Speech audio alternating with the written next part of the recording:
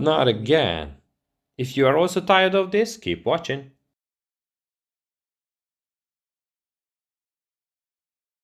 Hi guys, it's Oli here. I hope you're having a great day. Let's make a deal. If you're interested in modding your own battery for the Mini 2, please watch the whole video because I will be giving you information, bits and pieces here and there, and you will need all those information to be able to do this mod. And yes, this is a DIY battery mod. It involves working with lithium cells, so please give me a break in the comment section about fire hazards and everything. Yes, these cells can be dangerous, so please do not do this unless you absolutely know what you are doing. That out of the way, if you need more information on how to disassemble this battery, you can watch my other video on it, which I did before. Here I'm not going into the details of that. But as you see, we have to remove some stuff from the battery casing, and then we have to expose the PCB because we have to solder an additional wire, actually 2 wires, to these locations. The red is the positive and the blue is the negative. This is the simplest way of doing it. You do not have to go all the way where I go, but please do not solder on the battery terminals where the original cells are. It will not work and you can potentially just destroy your battery. So this plastic epoxy glue crap need to be removed from the PCB to be able to solder on it. You don't need to remove as much as I do. I just want to have a better connection, a better solder location on the positive there and on the negative there. But it is enough for you if you solder on the pins. But be careful not to short the battery. That's very important because you're gonna wreck it. So I am just removing here this silk screen so I can actually solder on those pins, and this is the trickiest part of the whole thing, to make sure that it is not being shorted. That wrecks the thing, so be very careful if you decide to do this, and please just don't do it if you don't know what you are doing. This is just important. If you want to have a safe solution which is totally plug and play, go ahead and buy some extra batteries from DJI. Those are extremely great products. Anyway, so I'm drilling here the 2 holes. Now you say, yeah, but why do you need it if I anyway just soldered on the pins? I will show you later why I actually decide to do this anyways. I am threading through here those wires which I'm using to connect to the battery terminals to add some additional lithium cells. And I am not going to put back the lid of the battery for 2 reasons. I'm going to save some weight, and like this the cell actually has more space to air, so it stays cooler. And why I put the cables anyway through the bottom? Because if I yank the cable, it is pulling the bottom part of the battery, where I anyway have the latching mechanism still in place, so it will not come out of the drone. So it is quite safely in there.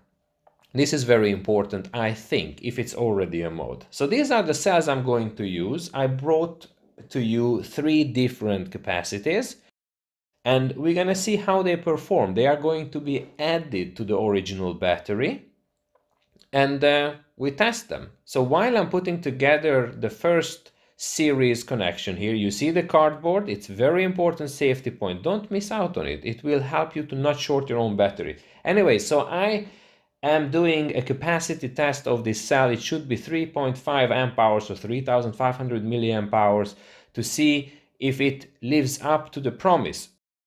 And as you see, that's my balance charger discharger. If you are dealing with lithium cells, you gotta have one of these, because if these cells are going out of balance, this is what you use to put them back in balance. It's very important. And as you can see, 3509 milliamp hours, so it delivers what it promises. So let's see. This is how I'm going to put it into the drone. Goes in the first battery. That's fine, that's the factory battery, lightened up a little bit. And then I'm going to connect these 2 cells. Just negative goes to negative, positive goes to positive. If you are not sure which is which, use your multimeter to find it out. Anyways, and I am soldering it on now because I am changing these cells. Of course, I have to do several tests. But Once these are on and you decided which cell to use, you can actually just leave it on. It can be charged in the drone. And I know already people will ask, yeah, but if I put battery cells on the top of the drone, my GPS is not going to be good. So I just went on my balcony and I tested it. Look at the time and look at the number of GPS satellites found. So we are at 40 seconds and we are at 9 satellites, 45, 10 satellites. So under 50 seconds we actually homed in on our location. And here is the big test. Now all the drones sound like this together, but you can hear them separately here. So you can see how the pitch of the drone is changing the sound just by how much it is being stressed by the additional weight. And please don't skip this test now, because I'm going to talk about things here which are important if you actually want to do this mode. If you are not interested in doing it, you're just interested in what the results are, that's fine. Let's skip to the results section. That's all right. So now we have them hovering. All right, so as you could see, I had this balanced charger. I want to talk about this a little bit because this is super important. When you are charging these cells connected to the original battery and put it in the drone, it is going to charge it to 8.7 volts. It will cut, maybe 8.75 or whatever, it will cut there, and the saturation of the additional cell is not going to be as great because it's connected with a wire, so it will not reach that high voltage. If you just do that, your times are going to be worse than what you see in this test. What I did here is I charged the battery in the drone separately, and the additional cells I charged with my balance charger, which charges them to only 8.4 volts. So I had to top it up with an additional power supply to 8.8 volts. And I let them to charge to full saturation, meaning till the whole cell charge current goes down to like what, 100 milliamps or 50 milliamps, really to saturation. This is how I got these results. And I wanted to do the stock battery, which you see on the left up corner, because this battery has been used now for 30 times. So I wanted to see how it degraded. And yes, as you can see, it did only 27.22. So it is not the 30 minutes promised in the beginning, even though the cell was lightened, because several parts were taken off of that battery. Yes, there were cables added, which I still left on there, but I would say you can see some degradation.